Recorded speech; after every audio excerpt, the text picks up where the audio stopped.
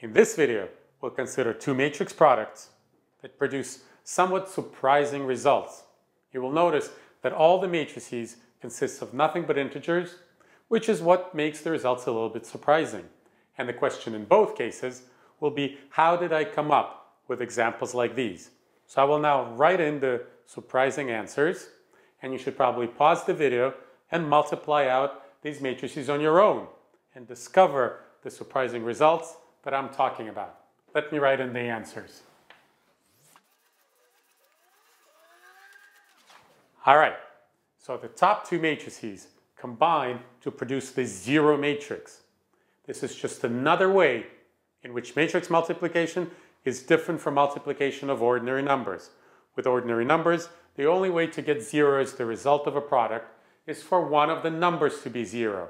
But here we have two matrices that are as different from zero as it gets.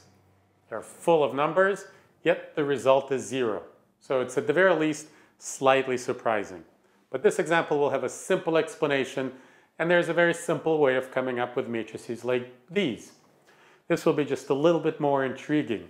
Here, these matrices combine to produce the identity matrix. So these matrices are the inverses of each other. So why is that surprising? Well, that's a little bit surprising because if you think of the inversion algorithm and think of performing Gaussian elimination on this matrix with a pivot like this, you will have a lot of fractions. And indeed you would. In the course of Gaussian elimination, you would be dealing with a lot of fractions. But by the end, all the fractions will go away and you'll be left with a clean matrix, this one.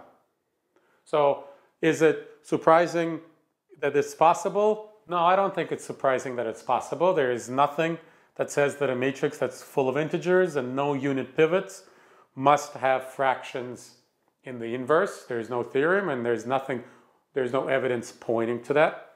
But how does one come up with matrices like this? Well, it's not very difficult, but it's very interesting to think about. So I think you should pause the video again and think about how you would come up with examples like these. So we'll start with the top example, which is very easy to explain and very easy to come up with a strategy for thinking of other examples like this one. All you have to do is realize that what's going on here is just about the null space. What's going on is nothing more than the fact that these columns are in the null space of this matrix. So I could have come up with 100 columns like this that produce 100 columns of zeros. I would just take the vectors in the basis of the null space and start finding various linear combinations of those columns. I would make sure that those linear combinations are integer linear combinations, that the coefficients are integers, and that would produce as many columns in the null space as I would like. So that's how I can come up with as many columns like this as I would like. So this matrix would have been 4 by 100, producing 4 by 100 matrix of all zeros. Now you just have to make sure that you know the null space of the matrix on the left and that it has a rich null space. If it only has a one-dimensional null space, then you will quickly realize that all of these columns are multiples of each other. So that would be boring and completely transparent. So you have to make sure that the dimension of the null space of this matrix is at least 2. How would you do that? It's also very easy. You would write down 2 columns that look slightly complicated. And then for the remaining 2 columns, you would just take various linear combinations of these 2 columns. Don't make them 1 and 1 because that your eye might pick out. So make them 3 and minus 2 or 8 and 7. And, throwing in a minus sign is good to keep the numbers small, or take advantage of these minus signs.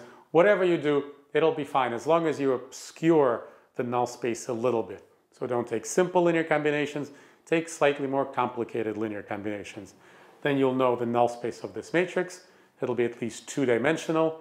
So then you'll take the basis of the null space, which you don't even have to calculate because you know what it is having created this matrix, and start throwing various linear combinations of those elements in the null space bases into this matrix, and there you go. So you could have made this example as complicated as you wanted, as rich as you wanted, and as large as you wanted.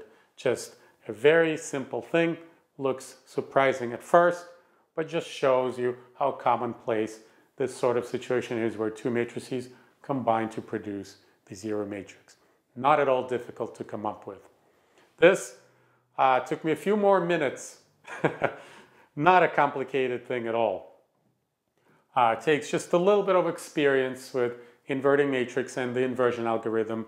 And later on, when you learn about determinants, that will provide an additional insight to this problem. But let me show you an easy way to do it. While I'm erasing this and waiting for the blackboard to dry, I'll probably turn the camera off and then turn it back on.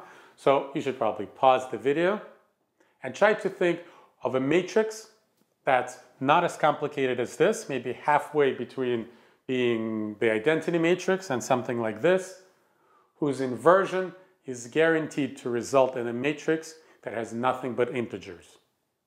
Think triangular matrices.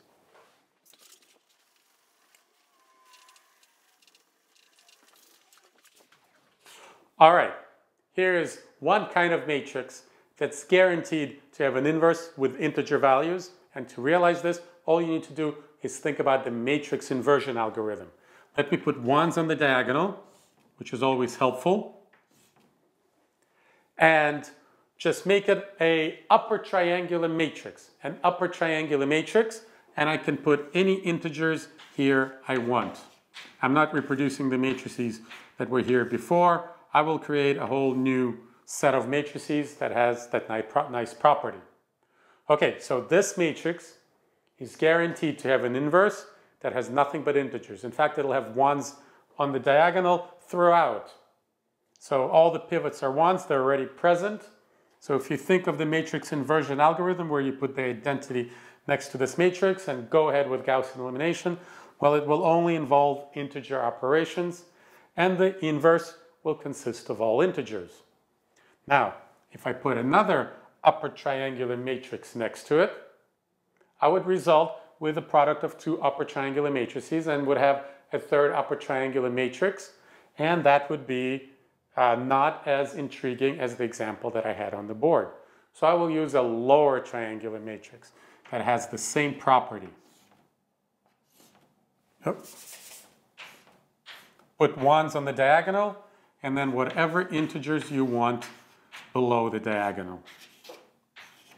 This matrix also has nothing but integers in its inverse. And so the product of these matrices will have nothing but integers in its inverse. Why is that? That has to do with the inversion of the product formula, the inverse of a product.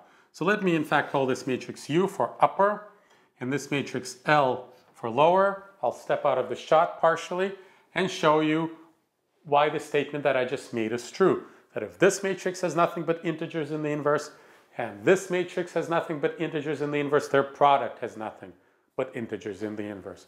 Well, their product is UL. And as you know, the inverse of UL is L inverse, U inverse.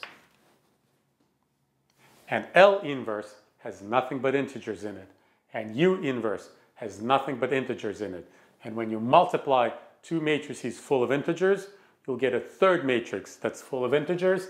And so this matrix, its inverse, consists of nothing but integers. And there you have it.